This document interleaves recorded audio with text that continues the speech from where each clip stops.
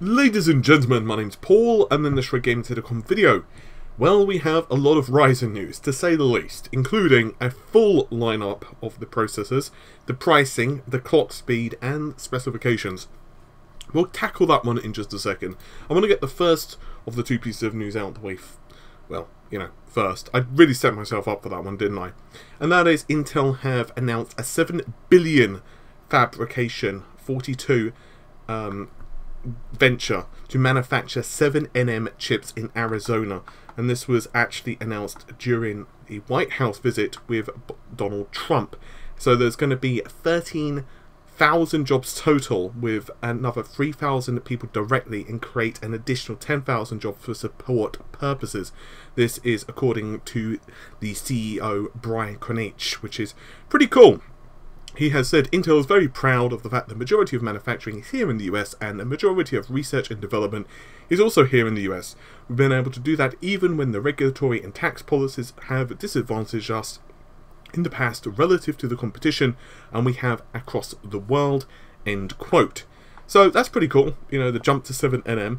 We all know that eventually, the shrinking of processor, dies is, well, really the way to go to improve performance.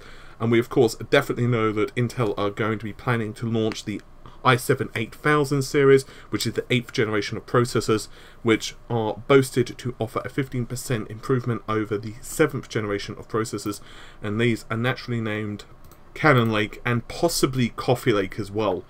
But obviously they're manufactured on a 14nm plus process, so we can only wait and see what happens with 7nm. Anywho, let's focus now on Ryzen, which is definitely the biggest of the two pieces of news. And a massive number of you have messaged me regarding Ryzen over the past few days. And, well, I'm going to mention some of your names. Hopefully I've gotten all of them. There may be a couple of others that have messaged me on email or Twitter. But as of the time I'm recording this, the folks I've noticed are Christopher. I'm only going to say first names: Rod, Xavier, Curtis, Henrique, and Yujon yet again, as well as Yilaz via email. So thank you all for various comments, messages, and different links to relevant slides. Now, let's start, shall we? Because there is so much to go through here, it's actually kind of difficult to start anywhere. So first things first, I'm going to go through the processor specifications. So we all know the naming conventions. Some people dislike them, some people absolutely really dislike them. I'm personally not really a big fan of the processor names, and I won't go through what they are because we all know that, Ryzen 7 1800X, the Ryzen 7 Pro 1800. As I said, I really dislike the names. There's a couple of reasons I dislike them. Like, what does 7 represent? I know that, obviously 7 is higher than a 5, and they're probably going very Intel-like in that. Personally, I think from the point of view of just customer ease, and I don't mean for, like, enthusiasts, I just mean for the average person, I would have preferred to have seen the Ryzen 8, which would represent 8 cores. I think that would make more sense, or Ryzen 16, which would represent the number of threads. But, it's not to be, it is what it is, so who cares. My other issue is, like, Ryzen 7 1800X. Okay, you're an average person. Is 1800X better than a Ryzen 7 Pro 1800? Just on the top of your head? Well, possibly not. Anyway, I'm somewhat covering old ground, so let's get on to the main new parts. So one thing is for sure, not all of the processors are supporting XFR. There have been some rumours as to this, but it would appear that some more retailers, Beidou for example, have leaked a whole bunch of stuff and backs up other retailers that we've seen, for example Shop BLT. So what we're seeing is, for example, the 1700X, which supports XFR, for example 4 GHz plus. Whereas the 1800X, the 1700X both support XFR, but the regular 1700 does not support XFR. In other words, anything that has an X at the end has XFR enabled, which is kind of what we expected. XFR, just for those of you who do not know, stands for Extended Frequency Range. It's basically automated overclocking, excuse me. The whole purpose behind that is that the chip will increase frequencies based upon the the overheads that it believes it's capable of pushing the processor. This is of course based upon power consumption, heat, and the cooling solution that you have. We'll get more into that in just a moment. So the prices for these processors, we're going to be focusing on the US dollar prices, although the original pricing is from the yuan, which is of course the Chinese currency. So once again, I'm going to say the US dollar equivalents, which obviously exchange rates and e-tailers may decide to give a bit of price gouging. So this is essentially going to be the RRP. So the 1800X, $500 US, 1700X, $389 US. The 1700 is like, the circus of values chip. God, I hated that thing. Welcome to the circus of value! It was okay and funny the first 50th time. Anyway, $319 US, the 1600X, which is a 6-core 12-thread processor, 259. The 1500, 229, 199 for the 1400X, which goes down, of course, to the 4-core 8 threads, which is still pretty impressive. I'd just like to add, by the way, that is an insane price. You're looking at about the same as like a i5, but you're getting those additional threads. Now, how well that compares to, let's say, the 7600K, you're just gonna have to wait and see. 1300, well, that's 175 US dollars. The 1200X, 4 cores, 4 threads, 149 US dollars, and the 1100, which is 4 cores, 4 threads, much lower clock speed, 129 US dollars. Automatically, I mean, my personal opinion is, Jesus, there are some really nice bargains there. I mean, the 1400X, there's just no reason you wouldn't go to that from the 1300, because it's got just, higher clock speeds basically guaranteed. It's got a turbo of 3.9, a higher base clock, and 199 US dollars compared to, let's say, 175. Why not? The problem is, then you can very easily argue with yourself on this one, because 199 US dollars, but then you could say, gee, like, the 259 or 229 for those additional threads and cores, I would like that, please. And then it gets even worse, because then you can start making that argument to yourself, well, the 1700's not that much more, it's only 319, and suddenly you've gone from like, oh, okay, well, I can spend, 199 US dollars to suddenly, well, it's only another, 50% more. But anyway, that's kind of the point with these prices. They're just really freaking aggressive. And I'd also like to point out another small piece of news concerning the coolers. So the 18, the 17, and the 1600Xs, so all of the 3 Xs, require special coolers. So that basically means that they're going to require much better cooling, better HSF, heatsink fan, and all of the processors, just to clarify, will have a TDP of at least 65 watts. The higher end parts go up to 95 watts, which is kind of nummy, to say the least. So what are my thoughts on this? Because it's really weird. I kind of gave my thoughts yesterday, but now we've got more information on the pricing and a little more clarification on the XFR. Yesterday it was just kind of like, this is how we think it works. Now, I would hasten to add, before we go any further, first of all, I have not benchmarked these processors. The second point is that this is not official. I have not gone on to Amazon.co.uk or .com or whatever, put the processor into my basket, gone out and bought it.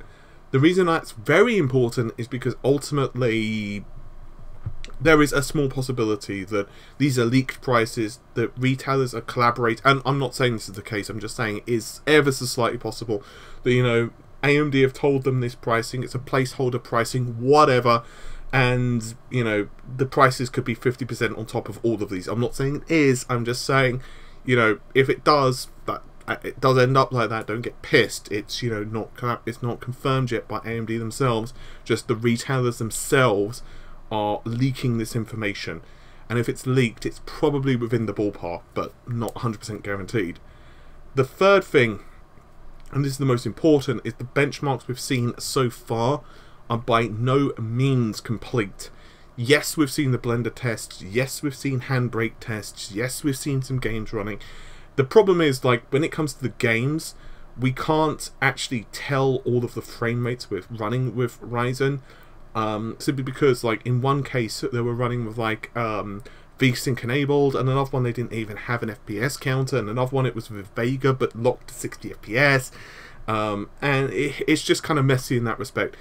The fourth problem is that ultimately no one is actually holding them that isn't either really under a lot of NDAs or not accidentally leaked them. And the reason I keep bringing this up is because ultimately there is a chance that the processors may not perform as we expect. The issue I have, and the reason I'm going to say that I'm just speaking a load of bullshit there, is I don't think these processors are going to be disappointing. Now, if they are, don't, you know, come lynch me, but I don't see it. I mean, I'm going to be very conservative with my estimates here. I'm going to say that they are no faster than Skylake. Let's say that they're between Haswell and Skylake in single thread performance. I want to stress that one more time. It's single thread performance. Let's assume we're going with the 1700X, which has an XFR of 3.8 gigahertz. That's $389 US. That's nuts! Even if you go with the 1700, which is $319 US, which has a turbo of 3.7 gigahertz, and you want to take the chance to overclock yourself. Okay, let's go with that, and you compare that with like 7700K, which has, I believe, a base frequency, excuse me, of like 4.2. Okay, 500 megahertz. Hell, even if you can overclock the Kaby Lake to, let's say, 5 gigahertz, guaranteed. Okay, well, let's say you can overclock Ryzen. I'm going to be conservative with the estimates. I'm going to say that the 1700, I don't know this for certain, before anyone says, but let's say you can conservatively overclock it to 4.2 gigahertz as a median. In other words, it doesn't require, you know, the luck of the gods with the silicon lottery. It's just, you know, a conservative estimate of the 1700 is 4.2 gigahertz. The problem is, it's cheaper than Kaby Lake, or at least within the ballpark, especially if you start taking motherboards into consideration. Supposedly, the motherboards are cheap. Now, just to my mind, if I'm a gamer, okay, Kaby Lake does have benefits. It has much higher single-thread performance in terms of, once you take clock speed into account, but it's like, dude, twice the number of threads, twice the number of cores. If you're a streamer, if you're an encoder, if you're a programmer who's doing a lot of compiling, if you do audio editing, if you do anything else other than gaming, or especially if you're buying a gaming PC for, let's say, 2 years down the line, it's very hard to argue that, I mean, just for example, the 1600X, the 1500, they're 6 cores, 12 threads. Even if you make the assumption that they only clock to, let's say, 4.2 gigahertz, which I don't know what they do clock to, but let's just make that assumption. Jeez, that's $250. Let's call it $260. Hell, let's even add a bit extra. Let's call it $290 US. Let's be, you know, kind of pessimistic. Let's say $290 US for a processor which overclocks to 4.2 gigahertz, 6 cores, 12 threads. That's really good value for money. And ultimately, the only reason I can see that this would not be appealing is if A, the benchmarks are cherry-picked by AMD, which I do feel they have been. I do feel that they are running benchmarks which best show off the processor, which is one of the reasons I keep bitching that I would like to see a much wider gamut of tests, which is something, of course, that we will be doing if we get a processor, which we probably will. And I would also like to see, you know, what clock scaling there is. Like, how does the CPU perform from, let's say, the standard Wraith cooler to, let's say, a high-end air cooler to, let's say, a decent AIO to, let's say, a really high-end water cooling loop to, let's say, you know, beyond that, like, you know, when you go to phase change cooling, or, I don't know, liquid nitrogen, or, I don't know, putting it in the vacuum of space. Like, how does that kind of coincide to temperature? How does the chip scale with voltages? I'm hearing it's going to require about 1 volt per core, so how does it scale? Some folks supposedly at AMD have kind of gave hints that the chip scales very well with voltages, but very well with voltages and does scale well with voltages are two different things, so we're just going to have to wait and see on that. So my personal take on this, yeah, I can see the chips being really good. Ultimately, however, we're going to have to wait the best part of a month, because I'm not taking into account the launch date. So let's say the chips are released 1st of March. Let's just make it easy on ourselves and say they're released the 1st of March. Really, I don't think the first reviews are going to be indicative of the scaling we're going to see with clock speed. They're not going to be, let's say I got a retail sample. Let's say I got an engineering sample. First of all, I probably would, if I was sent it by AMD, get an engineering sample, because that's generally what you get. Generally, it's not a retail sample. But let's even assume it was a retail sample, which is more indicative of final performance. The problem is, it's like, even if they were to send, let's say they sent the 1700X and they sent me the 1300, which is a nice kind of slice of the pie. The problem is that doesn't tell me that much, because I could get really lucky with the silicon and mine could just clock like a demon. It could clock like another 20% without even raising the voltage a smidge. On the other hand, you could just run really shitty luck and yours could just not budge at all unless you put, you know, the equivalent of a, I don't know, like an obelisk of light through it. So you just don't know. So we're going to have to wait and see. And obviously I've said stuff like, how well does it scale with memory times? How well does it scale with clock speeds in terms of memory frequencies? How well does it start scaling if you're doing quad core? How well does it start scaling if you've got quad core, quad channel memory in there? Like, does that start affecting memory timings? Does it start affecting memory overclocking? That type of stuff. You know, what's the motherboard? How robust is the motherboard? Is there going to be any BIOS bugs? All of this stuff is stuff that, you know, may not be as exciting to think about as, wow, 8 cores, 16 threads, 16 megabytes of cache, but they are still imperative. Because ultimately, you don't want a system which has like a cold boot bug, which is possible. And I'm not trying to curse this system. I'm not, you know, I'm hoping it does well. But I was one of those folks who bought a Skylake CPU back in the day.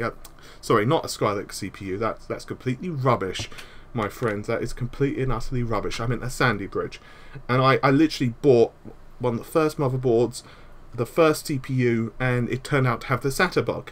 So naturally, some of the SATA ports just ended up not working after a couple of years, simply because they quite literally burnt out.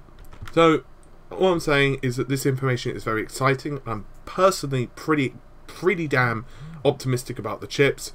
But, you know, before you rush out buying, you know, super fast memory with really tight timings and a high-end CPU and pre-order all of the stuff with like the most expensive motherboard you can, just, you know, wait for a couple of reviews if you have any doubts at all. On the other hand, let's say you've owned an older CPU, let's say, once again, Sandy Bridge, you've got a 2500K, which is still a fairly decent CPU if you overclock it enough, but you think, you know what, my brother, you know, Bob, is always talking about an update to his old system. I'm just going to give him the 2500K, it's his birthday anyway. I'll, you know, just rush out and buy Ryzen. It's no skin off my nose if it's not a massive upgrade, single thread performance. Then by all means pre-order. But my personal opinion on any time you're investing a lot of money in technology, definitely wait until you start seeing the reviews. Anyway, hopefully you've enjoyed the video. It's been a bit longer than what I anticipated, and yes, that is what she said, and I'll see you soon. Take care, and bye for now.